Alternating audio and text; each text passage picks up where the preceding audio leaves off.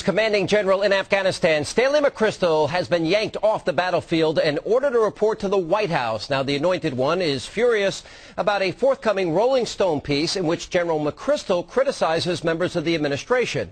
Now, Democrats from the Anointed One to Vice President Joe Biden to Ambassador Richard Holbrooke are harshly rebuked. In the interview, the president's first meeting with the general is described as a photo op and the president himself as detached and unprepared. Now, according to the piece, one McChrystal aide characterized National Security Advisor Jim Jones as a, quote, clown who is stuck in 1985.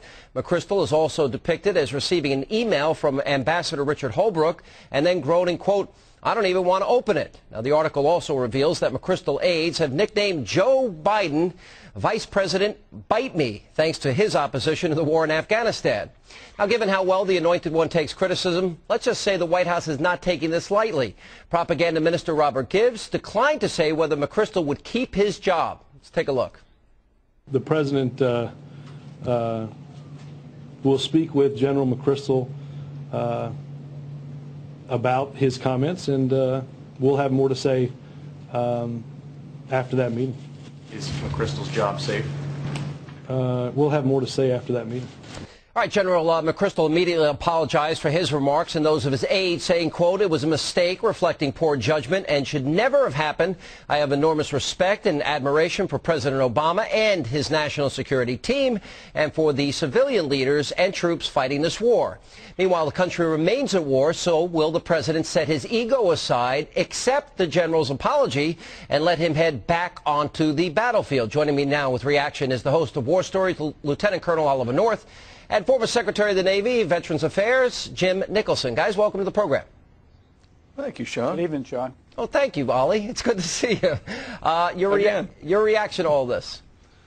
Well, there's no way that there's Barack Obama, who's been accused, and I think rightly so, of being indecisive, ambivalent, unable to make up his mind, detached. All of those things about everything from the economy to the war to the Gulf oil spill. There's no way he can pass up this opportunity to look decisive and fire General McChrystal. So you predict he's going to be fired. Now, look, I would argue that it's probably unwise. Probably what he said was wrong. I think probably, if any big mistake was made here, it was that he allowed this magazine around him for weeks on end, apparently. Apparently so. And by the way, most of what his staff and he say about the O team, I would agree with.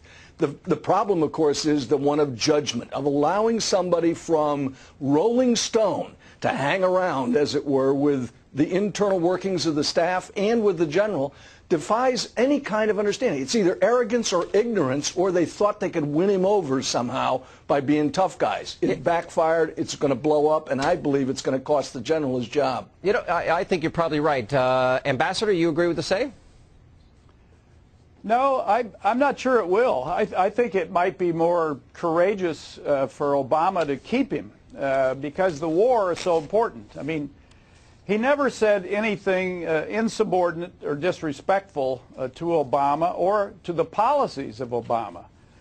And he is the leading counterinsurgency leader that we have in our arsenal in America today. And that's a classic, intense counterinsurgency. So, you know, he used very bad judgment. It probably rises to the level of, you know, he probably either tender his resignation or Obama might be justified in firing.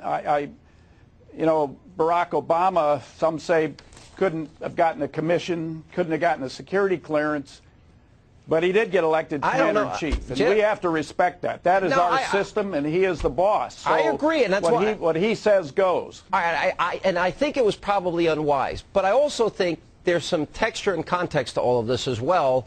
And I'm not making excuses for the general here, but this is the same general that we risked failure, Ollie, if he didn't get the troop strength that he needed. Obama dithered, waited months, and did not grant his request. Exactly. The article said and that's part of the problem. Well, this is part of the problem. Then there's been this ongoing, you know, public relations battle between McChrystal, the Pentagon, and the administration, as evidenced by Jonathan Alter's book. So the question is here, is this just frustration by a former Obama supporter? No, I think he is very obviously frustrated. And it says in the article, and no reason to disbelieve it, he actually voted for Obama. The problem is the Secretary just pointed out. This man has exercised very, very poor judgment. And his staff, quite frankly, whether it was at the Pentagon or Central Command or right there in the staff that approved this embed. And I know what it's like to go through getting an embed at press. 20-some odd times I've had to go over there, file all the paperwork. You have to lay out exactly what you're going to do. So somebody in between the Pentagon and right out there in Kabul needs to know they really screwed up. Somebody had it in for the general. They let this whole thing happen. Very, very intemperate remarks, not quite to the level of Article 88 of the Uniform Code of Military Justice that says commissioned officers can be court-martialed for being disrespectful. I don't think that's going to happen, but I can't see how possibly General McChrystal survives this. See, I don't think so either. And Ambassador, this is where I'm going to probably disagree with you here. I mean, this is now the second public dispute that he's had with General McChrystal. The idea that he's summoned to the White House, the idea that Gibbs said today that firing is not off the table, he wouldn't give him a vote of confidence, tells me that this general is probably in trouble and may want to just bow out himself, no? Well, that's possible. He certainly could. It's really, I think it's really his third strike. But if you read the article carefully, which I have done, it's not about his ego. He's not disrespectful at all of the president and the president's policies. The guy's been in this battle for about 9 years. They said in 9 years he's seen his wife a total of 30 days in every one of those years. And that staff around him are a bunch of warriors as well.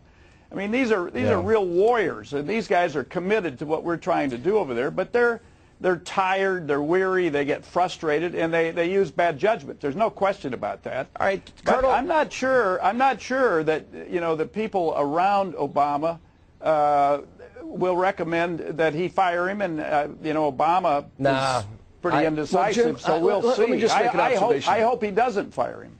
Well, I hope he doesn't too, because I agree with you about the competence and the character of this general. I've seen him on the battlefield. I understand what he's trying to do, and I think it is indeed possible that he gets it done. The problem is Obama has to look like he's decisive for a change.